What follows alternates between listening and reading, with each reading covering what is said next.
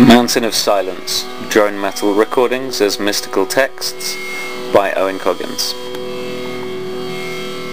I suggest that drone metal sound recordings can be heard as mystical texts, according to theorist Michel de Certeau's work on mystics, a term Certeau uses in the sense of a science or body of knowledge analogous to physics or mathematics. I situate Certeau's work in the history of the study of mysticism. Then I offer a brief description and history of drone metal, describing musicians' committed engagement with mystical traditions, before discussing drone metal as exemplifying Certeau's loose typology of functions and operations occurring in mystical texts.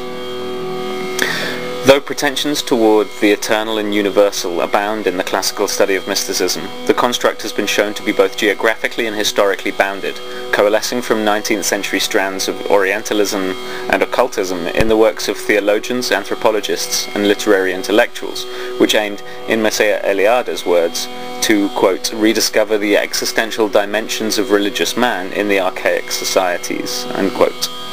A risk in such studies is a flattening of diverse experiences and practices under a posited essential true core of all world religion, which may even lead to a further elaboration in claims that diverse practices are in fact unrealized or degenerate manifestations of a certain valorized type, such as in R.C. Zehner's mysticism, which is only genuine when it is Catholic, or at least plausibly assimilatable. Materialism and biochemical reductionism also supply this kind of foundation, as in, for example, Aldous Huxley's ideas about the confluence of effects of mescaline, fasting, and stained glass windows on visionary perception. More recent studies by Jeffrey Kripal and Don Cupit move away from the experience and locate mysticism in texts, Cupit claiming that the writing of the text is the mystical experience, language always already having structured experience.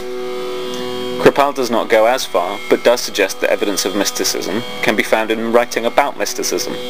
Both writers draw on Certeau's insistence on recognizing historical and cultural specificity, while allowing space to draw connections that hint at related motivations and departures.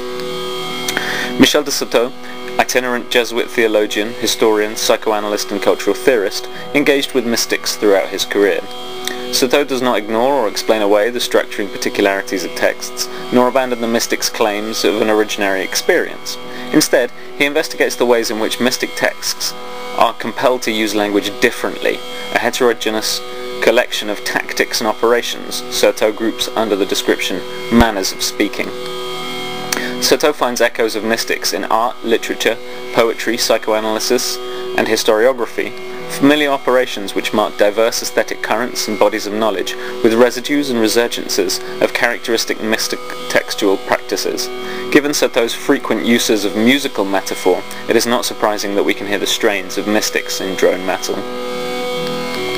In the mystic fable, mystics is a questioning of the epistemological grounding of the Church when the absolute foundation in Scripture had been lost, throwing into doubt the authority of the Word in a proliferation of hermeneutics and interpretation.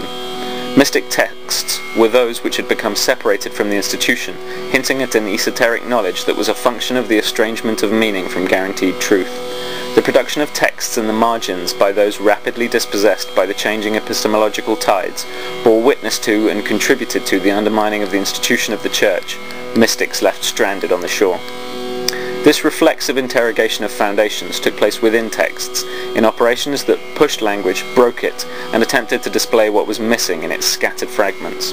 In what Certeau describes as an apacifying of signifiers, items of language are turned inward, in paradoxes and oxymorons, presenting signs adrift from meaning and signification, in attempts to bear witness and gesture towards the loss or absence that was their foundation. A kind of semantic prestidigitation, a substitution of one secret for another, took place.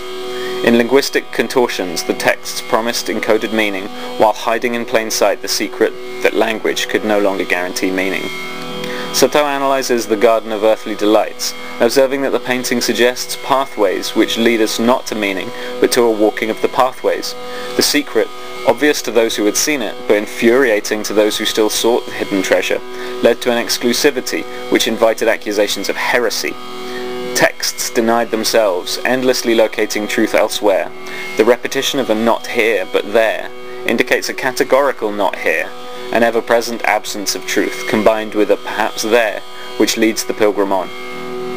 The texts speak of pilgrimages, and then themselves embark upon circuitous routes, journeys of translation and dispersal. In gesturing towards a lost origin, they themselves lose their origins, using a tormented language to say what it did not say, the sculpture of the tactics of which they were the instruments. Drone metal recordings present expanses of distorted guitar noise, in a radical departure from the heavy metal tradition within which they originate. Hugely influenced by Black Sabbath, musicians in the 90s returned to that band's style with a noisy, impure purism, forsaking the virtuosic pretensions to high art in mainstream metal or the ever faster and more technical progressions in thrash. Drone metal developed in the United States, particularly as a result of Dylan Carlson's Seattle band Earth, although related and contributing developments were occurring in the same period elsewhere. I focus on North American drone metal here, as it's more rooted in a metal idiom than related currents such as power electronics and Japanese noise, and also tends to be more overtly engaged with religious themes. Earth's lengthy, monotonous 2 was highly influential in an emergent subgenre. Subsequent recordings moved toward more conventional song structure before turning to a deeply meditative approach with 2005's Hex or Printing in the Infernal Method, and later records, which retained the extensive repetition of riffs but largely abandoned distortion in favour of a more acoustic drone sound. At a time when metal had moved on, Sleep returned to Black Sabbath's signature style for 2 albums, before in 1995 moving far beyond this somewhat derivative style in recording an epic hour-long opus to sacramental marijuana consumption, rendered in the mystical language of Middle Eastern pilgrimage and monotonous riffs.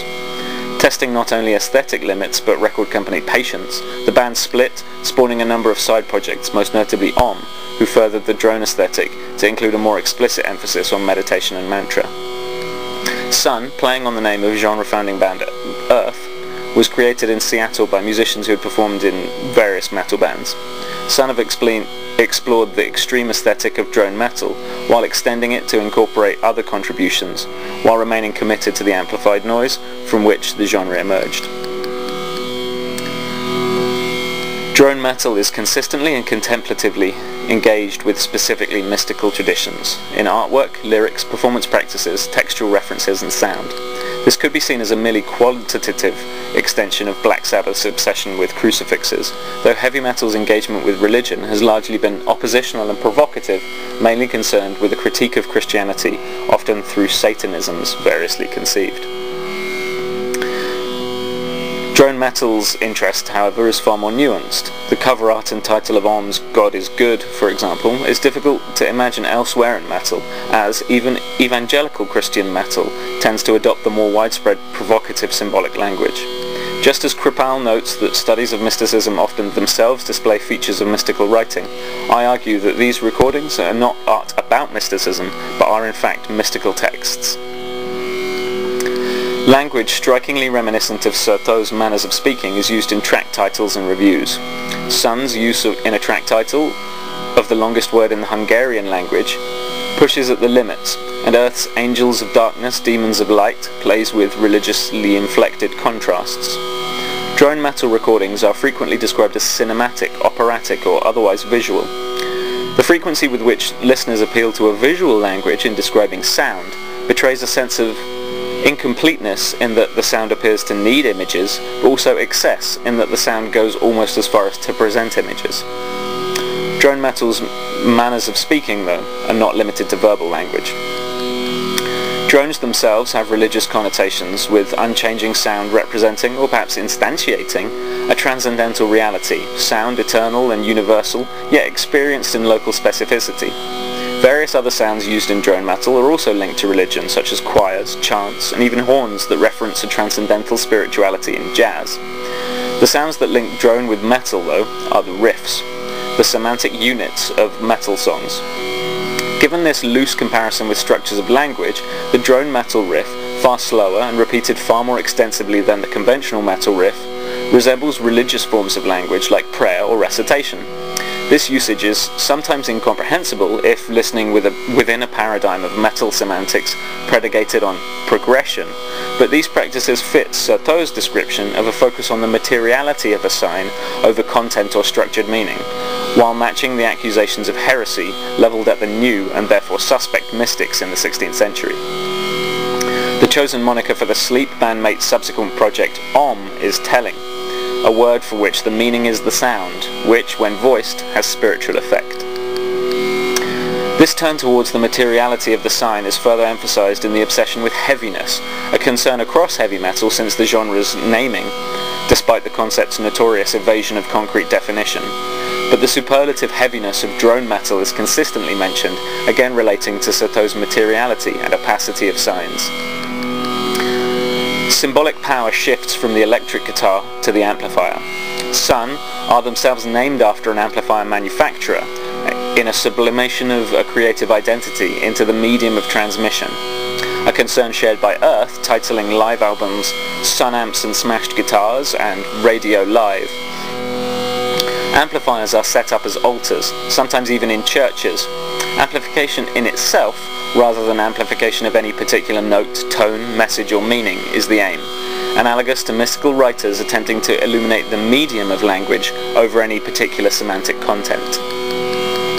The eternal departures cited by Sato and evident in his own texts are a strong theme in drone metal.